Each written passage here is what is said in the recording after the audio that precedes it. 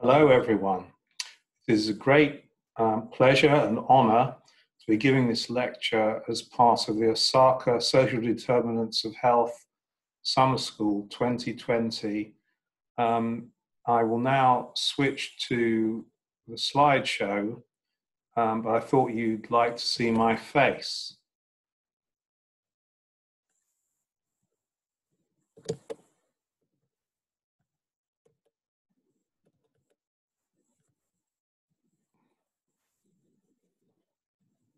My name is Eric Brunner. I'm Professor of Epidemiology at the University College London Institute of Epidemiology and Healthcare and a visiting professor in Professor Iso's Department of Public Health at Osaka University. The title of my lecture is Social Epidemiology in the Whitehall 2 Study, Looking into the Post-Pandemic Future.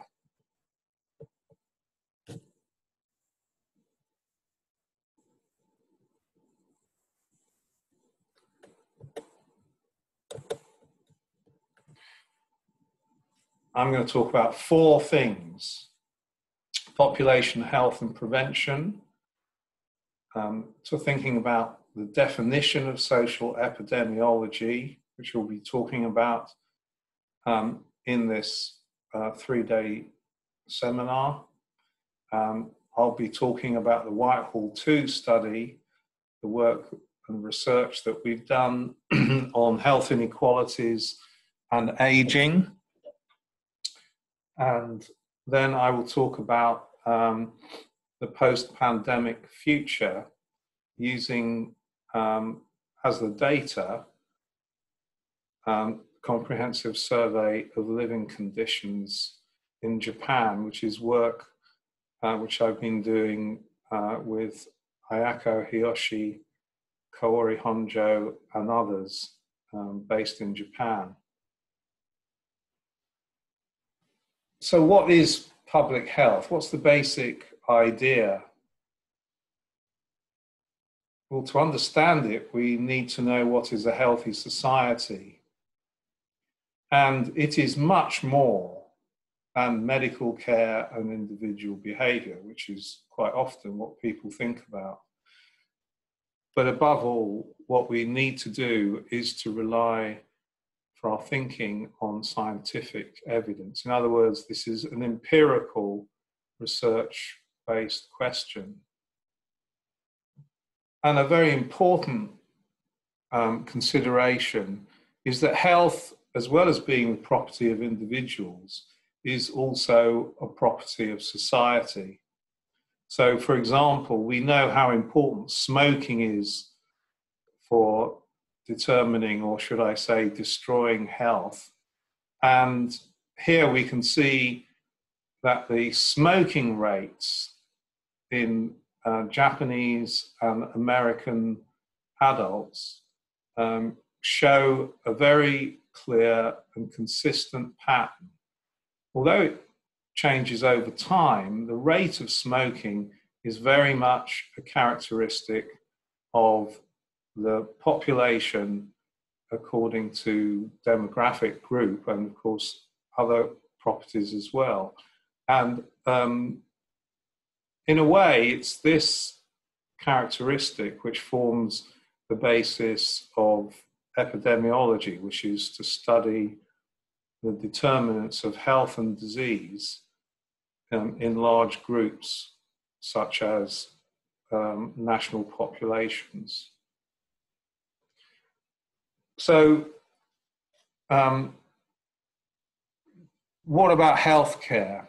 Well, we can see that there's a very obvious idea of treating the people who are sick. In order to do that, of course, we first have to identify them, we have to find them. And we might do this, for example, by measuring blood pressure of adults at the age of 40, as is done in Japan. And we will then end up with a distribution looking something like this, where blood pressure tends to distribute itself around a mean value, which is the highest point in this bell curve. And in the medical model, what we do is to treat the highest group of people. So a small minority who are at the highest risk get the treatment to try to either treat the disease or prevent it, depending on the context. But Geoffrey Rose, a very important epidemiologist who worked at the London School of Hygiene and Tropical Medicine back in the 70s and 80s, saw the difference between the causes of disease at the social level and the causes of each individual case. And this idea led to the idea of the causes of the causes, which has been championed by Michael Marmot and others of us in the modern public health era. So to give you some examples of this, if everyone smoked 20 cigarettes a day, then clinical case control and cohort studies alike would lead us to conclude that lung cancer was a genetic disease. And in one sense, that will be true. And the reason for that is because with everybody smoking, the people who would develop lung cancer would be the people who had a genetic or biological susceptibility. Another example would be to think about countries with a high prevalence of overweight, such as the United Kingdom, United States. And those two countries have a very high prevalence of type 2 diabetes. So this is an example of a particular kind of sick society. But within that, at the individual level, we know that overweight individuals who do not exercise are at the highest risk, at increased risk of type 2 diabetes. So we can think both about the risk at the country level, the population level, and at the individual level. And this is very, very important. Because if we think about a population or public health approach to health, we can think about that bell-shaped curve, that distribution of blood pressure in the population, and of course this would apply to other risk factors as well, that we can consider treating not just those at highest risk, but treating the population as a whole and trying to change the distribution of risk factors to a better, more favorable, healthier level. So that's the public health or population health model, very different from one which is based on treating only people at high risk. So now thinking specifically about social epidemiology, we can define it as the study of the social, economic, behavioral, and cultural determinants of health within and between populations. Social epidemiological studies look at social, economic, gender, and other inequalities in health, which are the causes of the causes. They're the group, population level factors and the way they're distributed, rather than looking at individuals. Social epidemiology examines the conditions of human development from birth, during development, and in adult life, and their influences on health of groups and individuals. Social epidemiology also studies a range of explanations, including material, psychological, behavioral, biological factors, and the importance of healthcare. So, related to this, what do we mean by public health? Well, one way of thinking about it is to think, what is a healthy society? And these are some not incredibly thought through, but my ideas about what's important. So a healthy society is one in which there are no excessive inequalities. And we will obviously have to think about what we mean by excessive. A healthy society is one which guarantees individuals their human rights, including the right to health and health care, which minimizes social exclusion, which educates its citizens, which regulates markets such as the market for healthcare, and importantly, uses evidence to make policy. And that's, of course, where the research is so crucial. So turning to my second objective, I want to talk about the Whitehall studies. So I've been working as an investigator on the Whitehall study for many years. The Whitehall studies are named such because they consist of government or civil servants who have been recruited into a cohort, a closed cohort, which recruits people at the baseline and then follows them up over the years to see which ones remain healthy and which ones become sick, which ones die prematurely, and studies the reasons for those differences. So a very important and well-known study, which was conducted now 42 years ago, is the study of heart disease mortality according to the grade of employment for civil servants. There were two cohorts which contributed towards the Whitehall 2 study, and this one is the first Whitehall study, where participants were recruited in 1967 to 69.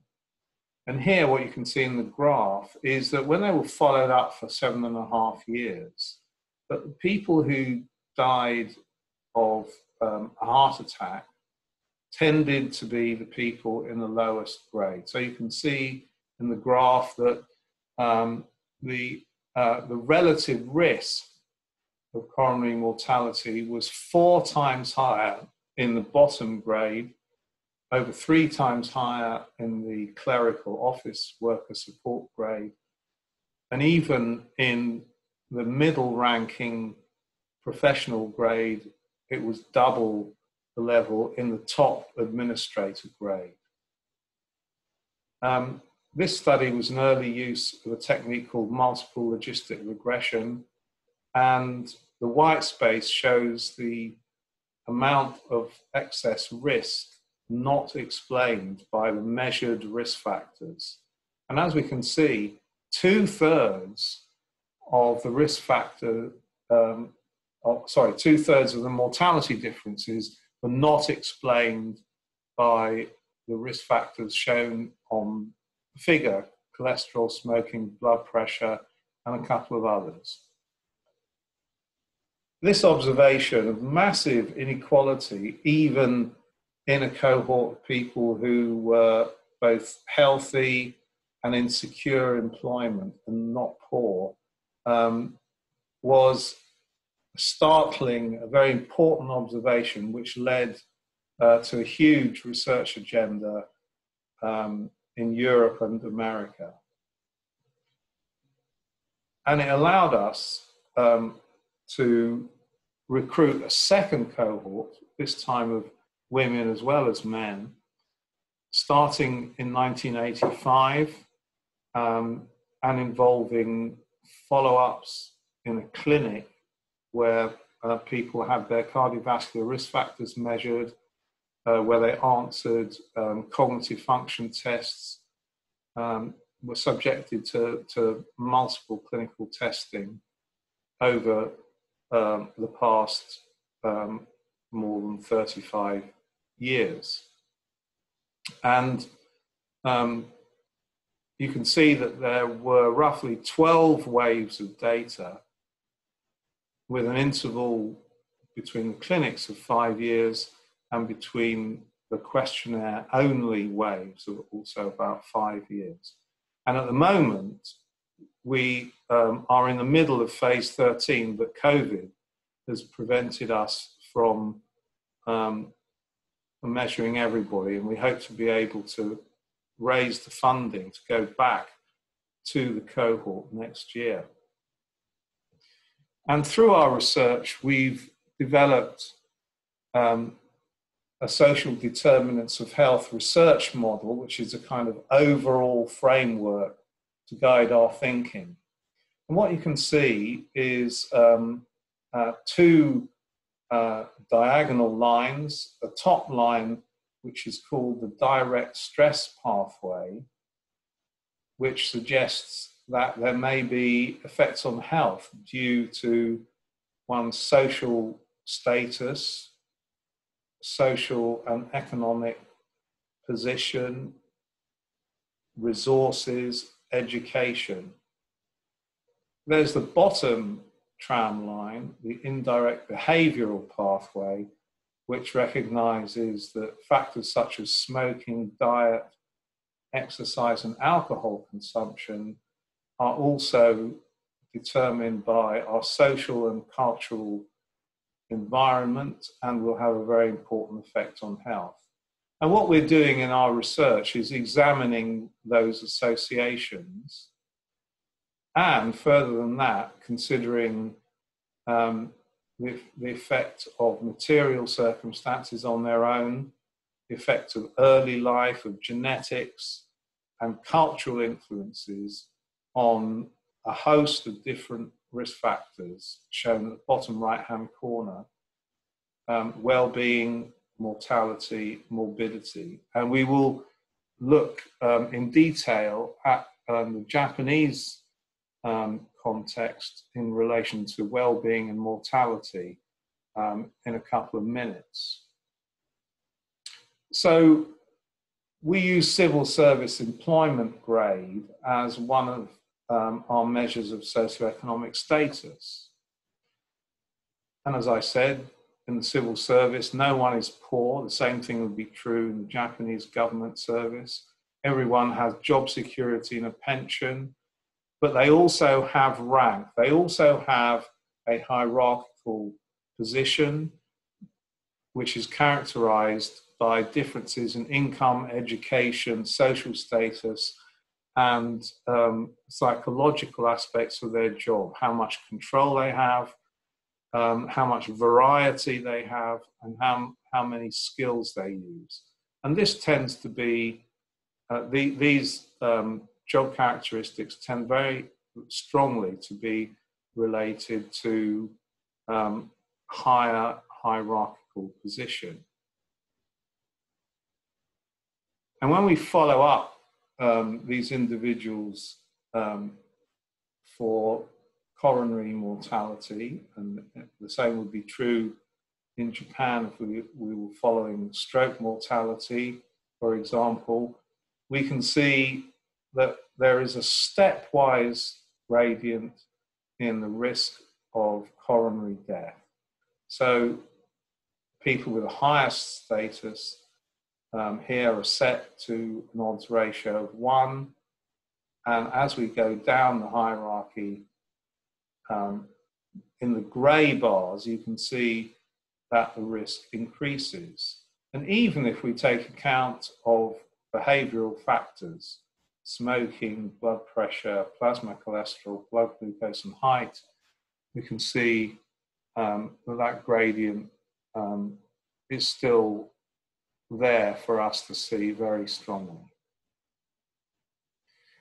And this graph is looking similarly at mortality, total mortality over 25 years.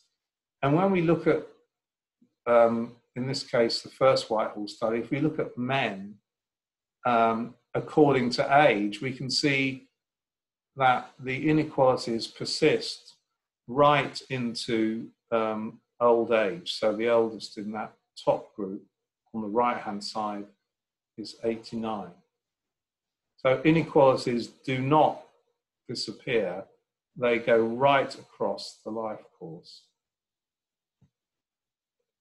And in order to understand these inequalities, it's useful to look at some new and less studied risk factors like the metabolic syndrome.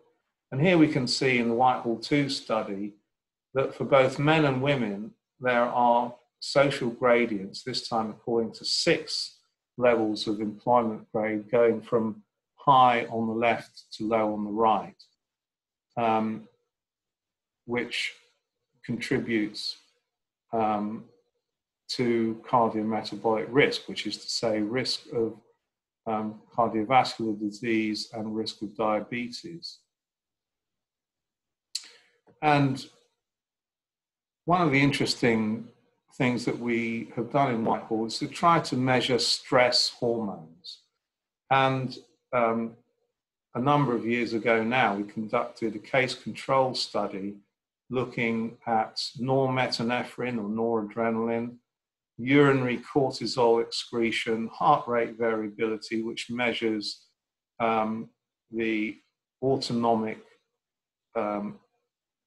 excitability of the heart at rest, heart rate at rest, and inflammatory response measured by serum interleukin 6, measured in the basal fasting state. And we can see here that the metabolic syndrome is very interesting because it appears to correspond to a level of elevated stress even at rest. So we can see here that when we compared the metabolic syndrome cases with the controls, that they had higher levels or more adverse levels of both adrenaline and cortisol. They had lower heart rate variability, higher heart rates, and higher levels of interleukin 6.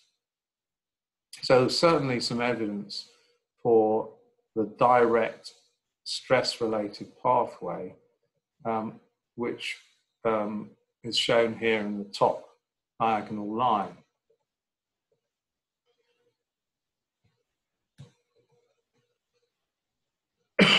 We also measured at enormous expense and with massive effort 6 saliva samples in 2,800 people in the protocol, 2,800 people in the cohort, in order to study the diurnal rhythm in cortisol. And this is, in a way, addressing a kind of Eastern medical approach, which is about the daily rhythm in people's lives, and thinking that those people who have a disturbed rhythm may be the people who are at risk of low well-being and higher risk of disease.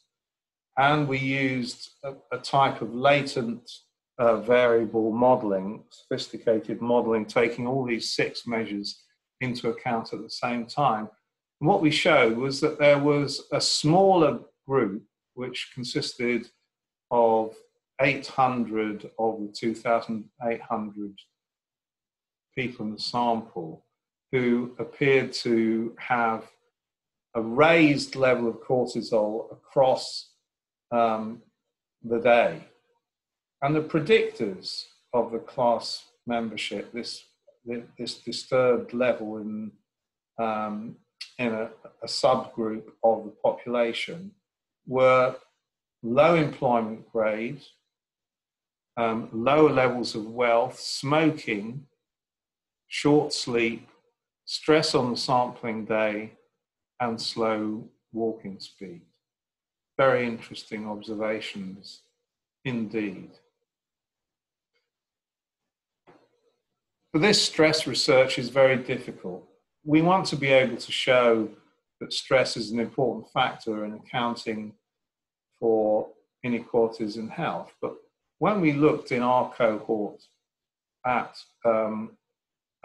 job stress in relation to that diurnal cortisol pattern, we can see here that the differences between the groups stratified according to their level of job stress, in this case called effort reward imbalance, which we can discuss later, we can see that the differences between the groups were present, but they were very subtle.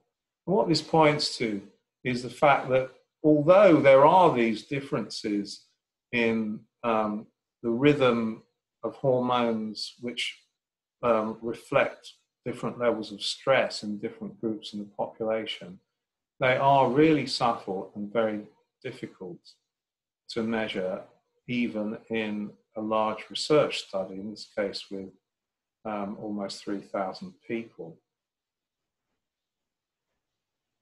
So, switching to a different research topic, as our cohort has got older, and they were aged 35 to 55 at baseline, now they're aged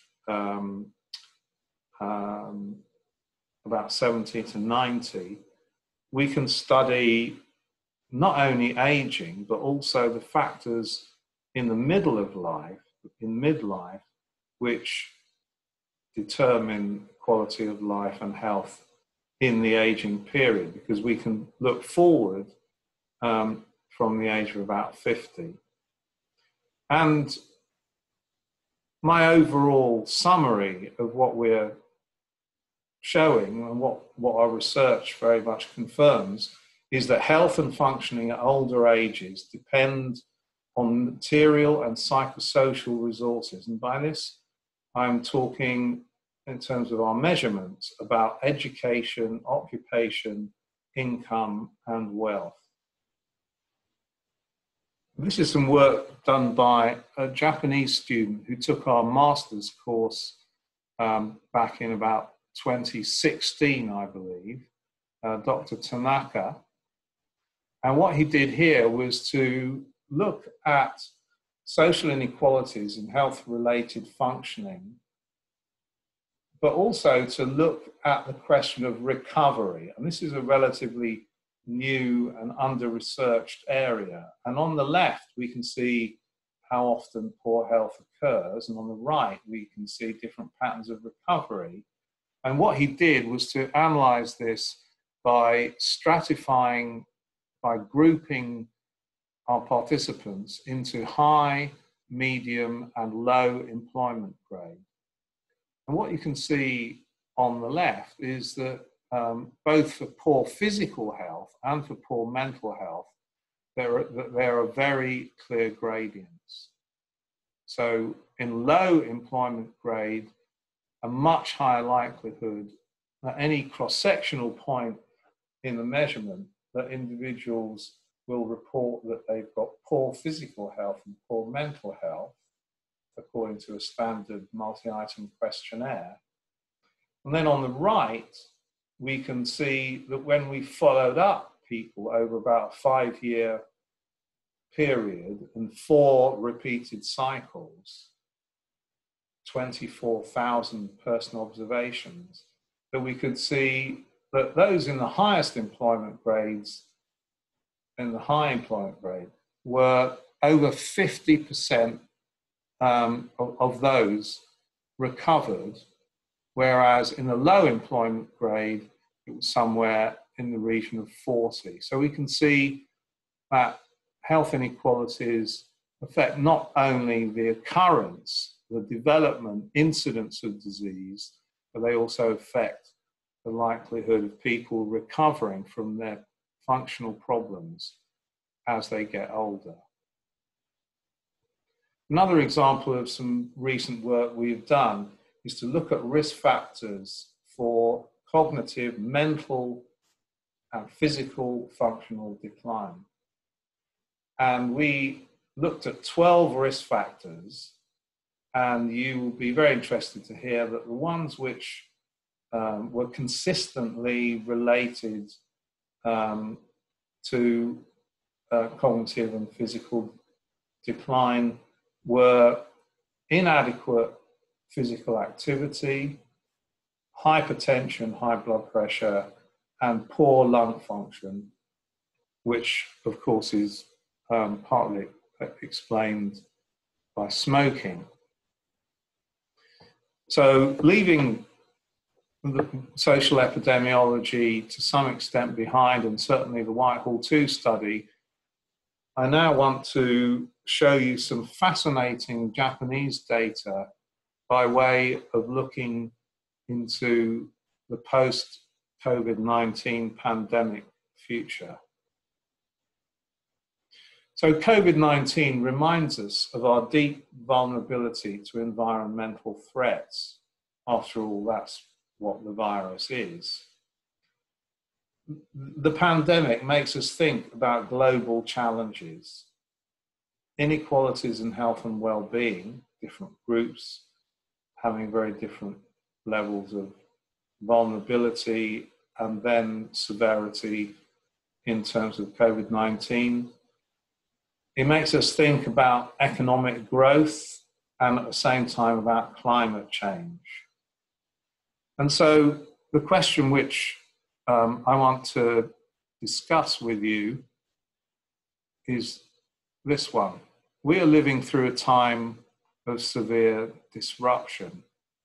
And what I'd like to know is whether we will be able to seize this moment, whether we will in the future be able to save the planet as well as ourselves, because we know that climate change is a major problem. And in the UK, because we've had such a terrible pandemic, we have seen that different groups have different vulnerabilities and have had very different experiences during the past 4 or 5 months.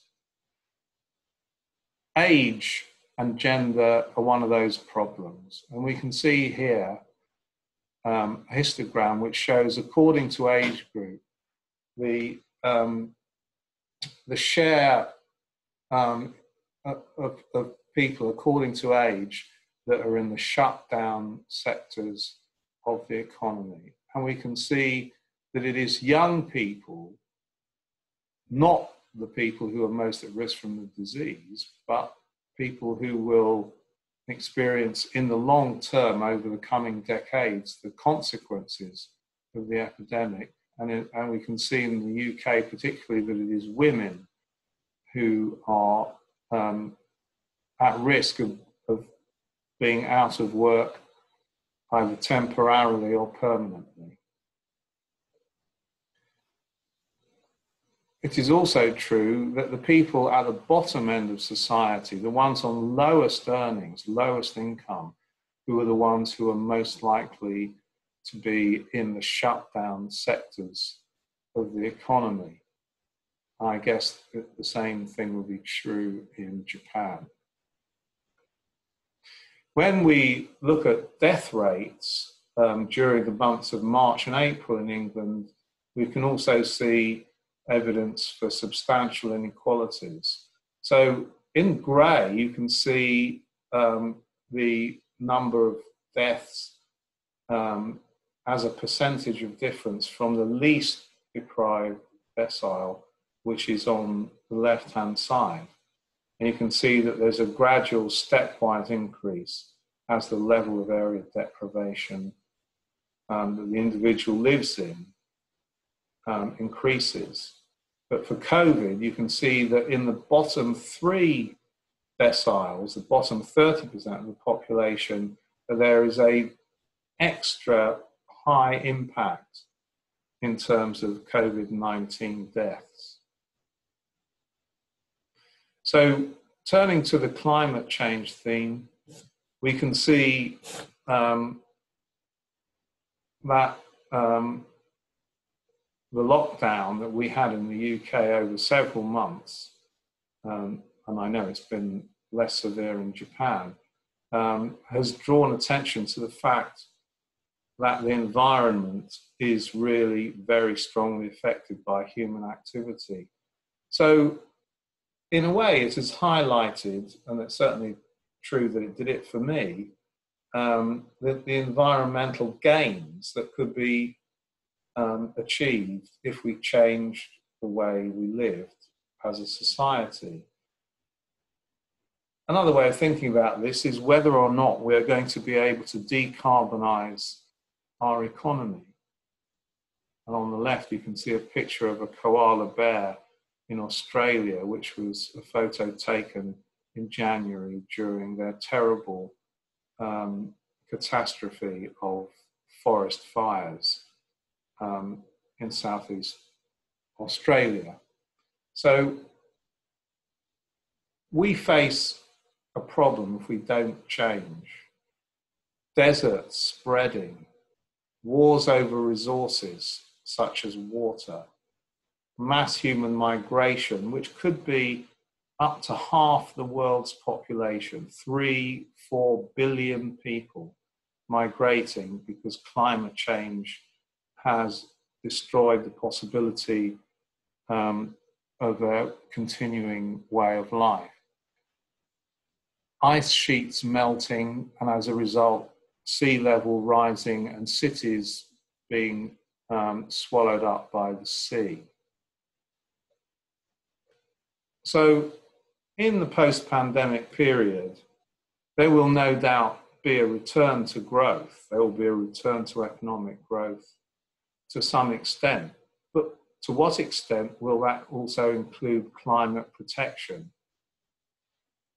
One of the issues here is whether the economic rebound, the economic increase when the pandemic goes away or tends to go away, will there be business as usual?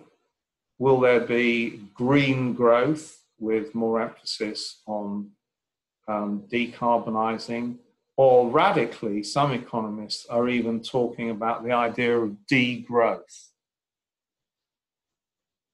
The economics of enough, the idea in the graph at the bottom of the slide that it is only through degrowth that we can actually have a population of the world, currently, of course, well above 7 billion people, who do not exceed the Earth's capacity to provide resources. And of course, there's the issue of accumulation of carbon dioxide in the atmosphere. So some economists are saying, well, maybe what we should be thinking about is not green growth, but actually degrowth. And this raises a very important point. If we have a stagnant economy, can we also have population health? John Maynard Keynes, who is a very famous economist who spent a lot of time in the UK and Canada, talked about animal spirits, the idea that there is a kind of close linkage between the way the economy is working. Is it booming? Is it growing? Do we feel that we're working towards having higher incomes, higher salaries, accumulating wealth? There is a close relationship between that feeling about the economy and our sense of well-being and our health. What's the relationship between them? So in other words, if we're thinking that we've got to have lower growth, we've got to think more carefully about our planet. We've got to think about carbon dioxide, stopping the use of fossil fuels. Can we have our planet and our health? And one way of thinking about this is the orthodoxy that our well-being depends on economic growth is one which really stands in the way of bringing all these major factors together in the post-pandemic world. So Japan offers a brilliant natural experiment to think about this question. Did economic stagnation in Japan in the period 92 to 2013 lead to poorer health and greater health inequality? we can see here that the economic history of Japan after World War II can be divided into two very clear periods. The first was a period of exponential growth, which went up until 1992, and the other is a slower but uncertain, but still very clear decline, where the economy, in terms of the stock exchange, fell back to the level it was in the 1980s. And in terms of annual growth in the economy, we can see here that growth in Japan went down from about 10% to 5% into the 1980s, but then fell to a much lower level of about 0.9% on average in the 90s and up to 2013, much lower than in the UK and the USA, where it was over 2%. So, first of all, looking at the hard data, looking at the age standardized all-cause mortality rate over this period, we can see that as Japan went into the low growth period, that there was a very slight slowdown in the improving rate of mortality. But Japan continued to do very, very well with all-cause mortality. And you can see that throughout that period of economic stagnation, that Japan continued to outperform France, the UK, USA, and even South Korea, although South Korea is catching up very quickly. It's also interesting to note that in comparison to Japan, that the USA and the UK's mortality rates flattened out after 2010, a factor, a change in the trend, which is in our interpretation often accounted for by the economic problems and the lack of public spending in the Anglo-Saxon countries. And Japan's very good performance continues through the study period with the economic stagnation when you look at it according to specific causes, namely ischemic heart disease, cancer, and stroke. It's particularly true for ischemic heart disease, and that's always been the case. For cancer, it's interesting that the Japanese rate, if anything, the improvement in the rate of cancer mortality accelerated during the period of economic stagnation. For suicide, we can see what may be a reaction to the economic stagnation, because we can see that in the mid-90s that there was a rise in the suicide rate both in men and women in Japan. However, it's also true that this flattened out, and since about 2008 started to decline. And I think this is an example of the way in which Japanese health policy has been a great success. It's also interesting to note, as we look at this graph comparing Japan with other countries, that the rate of suicide is not enormously higher in Japan than it is in European countries and America. So now turning to the new and really very interesting part of the data presentation, we are going to examine the same study period, the economic stagnation of 92 to 2013, using the Comprehensive Survey of Living Conditions, a nationally representative survey with 10 waves of data collection in almost 750,000 people. And what this data allows us to do is to examine the trend in inequality and well-being according to income over the period of economic stagnation.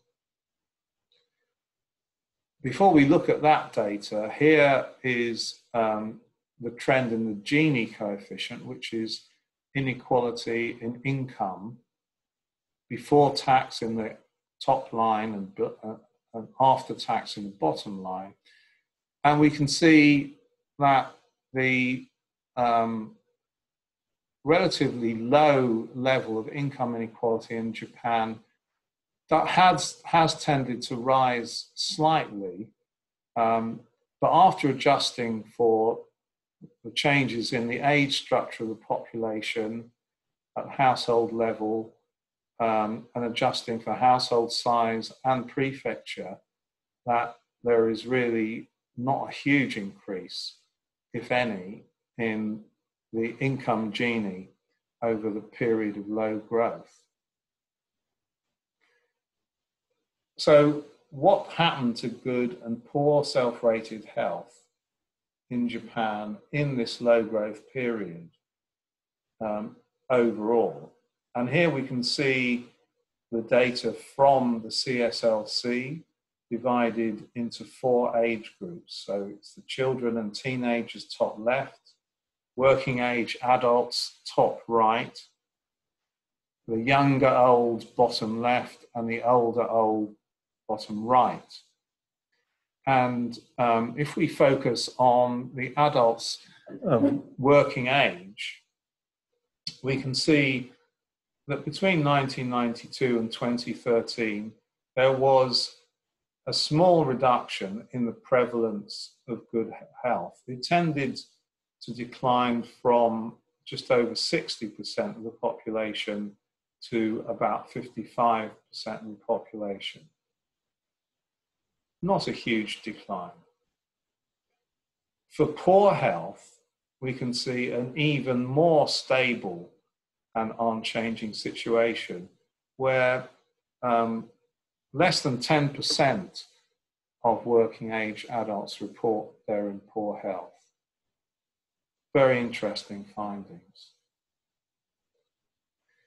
When we look at absolute inequality, which means the difference in the proportion of the population reporting good self-rated health, which is equivalent to well-being, according to their income, we can see again for working age adults that the proportion, the difference, the absolute difference, which represents the inequality between the bottom and the top group, according to income, remained below 10%. So small inequality in well-being, and this did not rise during more than 20 years of economic stagnation. The same stability is evident in the young old. In the old, there is a suggestion that inequality widened, but nevertheless, even at the end of the period, there was inequality of less than 10 percentage points. In children, the curve is interesting, and we're still trying to understand what that means. So, going back to our question, the natural experiment, did economic stagnation in Japan over the period of the study lead to poorer health and greater health inequality? Well, during those 20 years, income inequality was modest and stable. The headline health statistics continued to improve, and overall, levels of well-being remained similar to those during the miracle growth period before 1992. And inequality in well-being, according to income, was broadly stable. So thinking about the big post-growth, post-pandemic question, how tight is the link between economic growth, human health and well-being? And it would appear from these fascinating Japanese data that it is not very close, not very tight. So can we have our planet and our health? Well, from this perspective, yes. But we've got to work out how we get from where we are to where we want to be in terms of what we're doing to the environment. To look at the question another way, can we ditch the orthodoxy that our well-being depends on economic growth? And my answer is, it will be difficult, but yes, we must. Well, thank you for listening. And those graphs about health in Japan, both the mortality and the self-rated health data, are in our new book, which will be coming out very soon, possibly this month, possibly in September, called Health in Japan. And I'll be talking about it a little bit more in the Q&A session at the end of the first day. Thank you very much for listening.